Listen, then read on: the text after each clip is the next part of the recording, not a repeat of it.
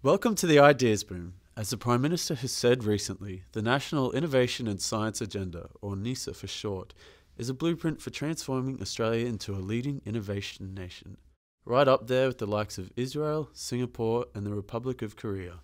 Australia is fortunate to have the key ingredients needed to turn this vision into a reality. Strong economic fundamentals and a stable investment climate, direct access to markets in Asia, the world's economic engine room, global reputation as a trusted source of goods and services, home to some of the highest quality scientific research organisations in the world. Innovation and science are absolutely critical for Australia to deliver new sources of growth, maintain high-wage jobs, and seize the next wave of economic prosperity.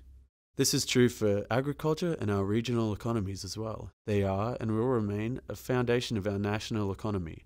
As in all sectors of the economy, innovation and R&D play a vital role in increasing agricultural productivity and farmer profitability. The NISA builds on and expands key initiatives from the Industry, Innovation and Competitiveness Agenda, or ICA, and the Boosting the Commercial Returns from Research strategy. Under the ICA, the government already had key measures in place to foster innovation and growth, such as establishing industry growth centres, reforming employee share schemes to allow startups to attract world-leading staff, delivering the Entrepreneurs Program to help our entrepreneurs get off the ground, and promoting STEM, science, technology, engineering, maths, skills, and supporting the teaching of computer coding at school. The NISA builds on these and also includes initiatives in line with the Boosting the Commercial Returns from Research strategy, like streamlined university research block grants, and providing for world-class national research infrastructure in Australia. And the NISA builds on Australia's unique rural research and development system, including the Rural R&D for Profit program, Australia's 15 rural research and development corporations, and ongoing agricultural research undertaken by other government-funded agencies, including cooperative research centres and the CSIRO, and our universities. But there is always more to be done, and so the National Innovation and Science Agenda was born. There are 4 key pillars to the agenda, which I'll explain first before detailing the new initiatives. 1. Culture and capital.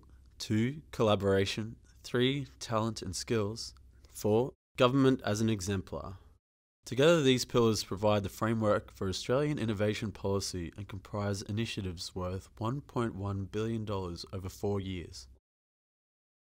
The first pillar is culture and capital. The agenda begins with a cultural shift. It seeks to move the mindset in Australia. Australians need to embrace risk, learn from mistakes, be ambitious and experiment to find solutions.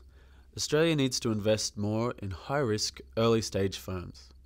We need a cultural shift to celebrating excellence, backing good ideas and acting on our innovative instincts. To spark a cultural change, the National Innovation and Science Agenda will align our tax system and business laws with a culture of entrepreneurship and innovation, and provide more resources to promote innovation and commercialization of good ideas. There are new tax breaks for early-stage investors in innovative startups, new tax offsets for venture capital funds, and an increased cap on funds under management. The new tax incentive for early-stage investors will encourage more investment in startups through a 20% income tax offset on investments, capped at $200,000 per investor per year, and a 10-year exemption on capital gains tax provided investments are held for at least 3 years. Amendments to the Early Stage/Venture Capital Limited Partnership VCLP/ESVCLP regime will encourage more investment in startups. Partners in a new ESVCLP will receive 10% non-refundable tax offset on capital invested during the year. The maximum fund size for new ESVCLPs will be increased from $100 million to $200 million. ESVCLPs will no longer be required to divest from a company when the company's value exceeds $250 million, and eligibility and investment requirements will be relaxed to allow a broader range of investment activity and diversity of investors.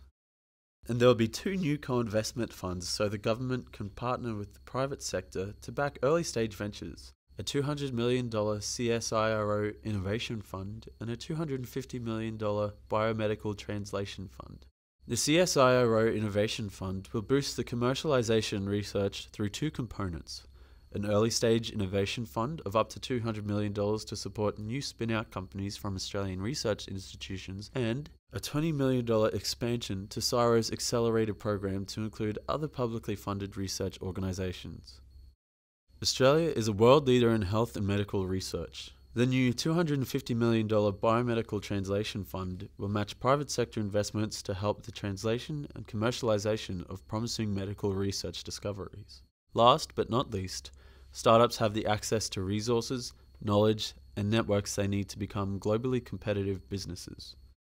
The $8 million Incubator Support Program will help grow the next generation of innovative businesses by offering matched funding to support development of new incubators in regional or sectoral areas with high innovation potential, boost the effectiveness of incubators, including support to expand their services and act as a commercialization advisor, and provide access to top quality research and technical talent through 3 to 12 month secondments of national or international experts. Startups will be able to more easily bring in equity partners, and strict insolvency rules are being relaxed to remove the sanctions and stigma from entrepreneurs who have a go. We will reduce the stigma of business failure through reforms to our bankruptcy provisions by reducing penalties in line with recent recommendations made by the Productivity Commission. Increased access to company losses will support innovative businesses to grow and become more profitable without losing access to losses generated during the startup phase. Intangible asset depreciation will give taxpayers the option to self-assess the taxable effective life of such assets, thereby aligning their tax treatment with that of other assets and providing more flexibility to startups. We are also building on reforms to employee share schemes implemented earlier this year through changing the disclosure requirements so startups do not have to disclose commercially sensitive information, and to reduce the cost of using an ESS. The second pillar is collaboration. Australia has the lowest level of collaboration between researchers and industry in the OECD. We rank highly for research excellence, but have a poor record of translating our publicly funded research into commercial outcomes.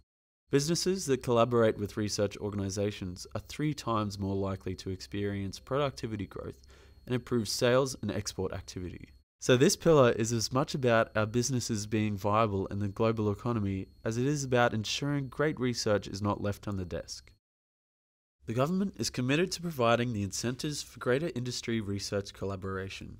The new $18 million Innovation Connections will expand and refocus the existing Research Connections element of the Entrepreneurs Program to provide additional facilitators so that more businesses can access Australia's innovation infrastructure, particularly in regional Australia, make matched grants available to support graduate and postgraduate researchers being placed in businesses, make matched grants available to support business researchers to be placed in a publicly funded research organisation, and identify opportunities to access R&D and testing facilities and develop specialised training options with the Industry Skills Fund. Funding incentives are being reformed so that more university funding is directed to research that is done in partnership with industry.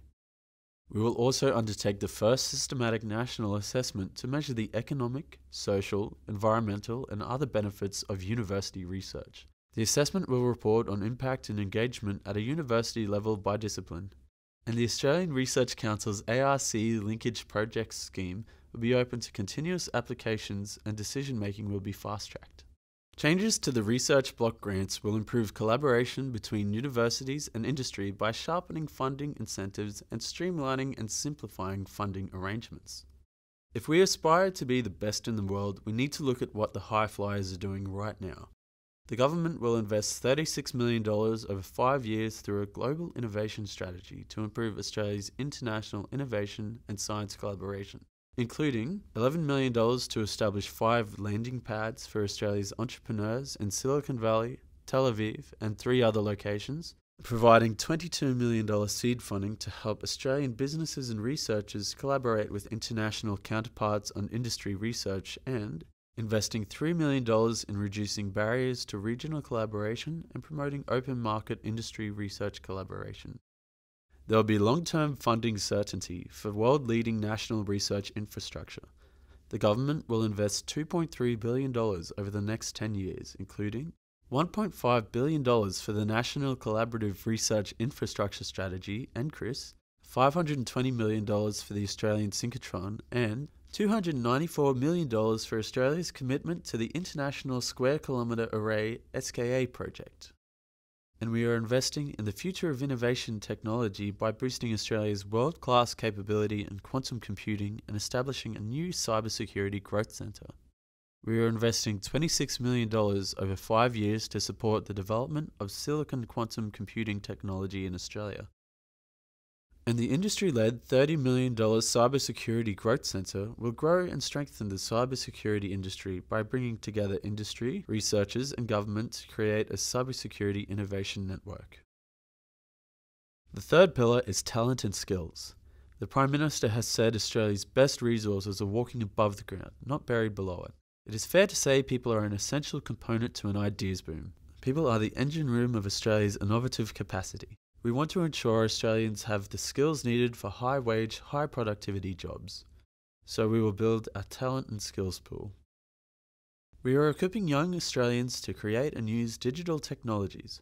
To help Australians prepare for the jobs of the future, the government is investing over $50 million in Year 5s and 7s to learn coding through online computing challenges, supporting and upskilling our teachers to implement the digital technologies curriculum through online learning activities and expert help, and targeted ICT and STEM programs like ICT Summer Schools for Years 9 and 10, and STEM partnerships to bring scientists and ICT professionals into classrooms.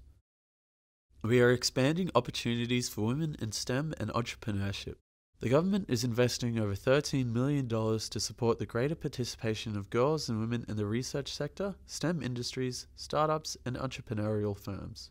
The government will celebrate female STEM role models and build programs and networks that support workplace gender equality, such as the Athena Swan program, to realize our full potential as a nation through greater contribution from women. We are improving visa arrangements to bring entrepreneurs and other innovative talent to Australia. We are introducing a new entrepreneurs visa for up-and-coming entrepreneurial talent and enhancing pathways to permanent residency for high-quality STEM and ICT postgraduate students. We are inspiring STEM literacy right from the beginning and throughout schooling and beyond in the general community, with $48 million going towards encouraging school students to participate and achieve in science and maths by supporting participation in international competitions, and by introducing youth prizes in the prestigious Prime Minister's Prizes for Science, engaging preschoolers with fun experiments, inquiry, and play-based learning apps focused on STEM concepts, and backing science in our communities with events such as National Science Week that inspire STEM curiosity and knowledge in young people. The fourth and final pillar is government as an exemplar. It has often been easier for government to continue with the way things have been done rather than embrace new technological opportunities. We want to make sure our significant investment in science, research and innovation, $9.7 billion in 2014-15, is spent in a coordinated way with maximum benefit to all Australians. So we are looking to change how government does things to deliver better services for less taxpayers' money. We are placing innovation and science at the heart of policy making and getting the governance and oversight right.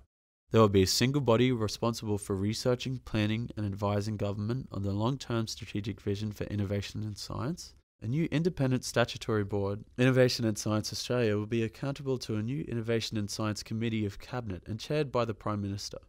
The board will take a coordinated view of policies that affect innovation to ensure that the government implement this agenda so that Australia builds a stronger, more entrepreneurial economy. We will encourage innovation through government procurement. The government will leverage technology to improve services through the Digital Transformation Office, making government more accessible to startups and innovative small and medium businesses by breaking down barriers to technology procurement. These businesses will find it easier to compete for the $5 billion that the government spends a year on ICT through a new digital marketplace to be built by the Digital Transformation Office. ICT products and services will be standardized and broken into component parts to reduce barriers to participation. The government will also pilot a new approach to government procurement through the Business Research and Innovation Initiative. The government will challenge small to medium enterprises to deliver innovative solutions for government rather than tendering for an existing product. Finally, we are making sure the government is part of the data revolution. The government will remove existing barriers between the many different data holdings across government to ensure we promote innovation and make the best use of the vast quantity of public data currently held. Non-sensitive data will be made openly available by default in machine-readable and anonymised forms through data.gov.au so that the private sector can use it and reuse it to create new and innovative products and business models. The government will ensure that Australia builds and maintains world-leading data science research capability through Data 61, part of CSIRO. With cutting-edge research in data analytics and cybersecurity, Data 61 can help develop new technology-based industries and transform existing ones. Data 61 will work with universities to expand its PhD program, where students work directly with industry to solve problems and develop new products, processes, and services. Many initiatives won't commence immediately, although some, like the Research Collaboration Program Innovation Connections, are already in action. The department, as well as our partners across government, including the Australian Tax Office, will be doing further consultation on the detail of many of these initiatives from February 2016. For inquiries, contact nisa@industry.gov.au or call 13 28 46.